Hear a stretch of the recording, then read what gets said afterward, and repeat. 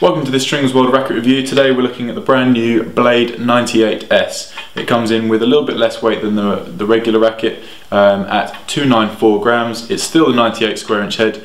It has a very different string pattern of 18 by 16, so it's really aimed at creating the most amount of spin it can get, and it also has a slightly different balance point of 330mm. Now, as they've shaved off a little bit of the weight and they've moved the balance point up the racket slightly, they're really aiming to get the most amount of spin possible out of every shot. In my other hand I have the regular 98, the Blade 98, which has quite a tight string pattern. Obviously they've brought out a 16 by 18 string pattern to counteract that, but this one really takes it a whole new level of creating spin from the baseline and from your serve.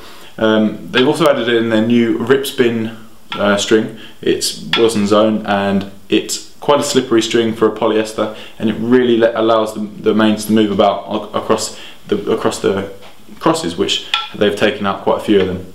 When I was playing with this from the baseline, I found that, as expected, I'd be hitting loads of topspin. The ball's coming off the racket quite a bit higher than the regular blade, therefore it's allowing me to hit higher over the net and have it kicking more as it's bounced.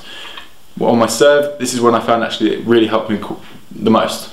Even though it's a little bit lighter, with the balance point higher and the amount of spin, I found that kicking and slicing serves were so much easier, and I could actually access a lot more movement through the air with the ball. Really made it quite tough when people were returning against my serve. At the net, much the same as a regular blade, still has that great feel, easy to move around the net, a little bit higher in the head balance than the regular one, so for me I prefer to have it a little bit further in the handle. But another modern game addition to the blade range that was very much needed, and if you're in the market for a racket that's going to help you get loads of spin, definitely worth a try out. Even if it's not in your weight range, give it a try at StringersWorld.com.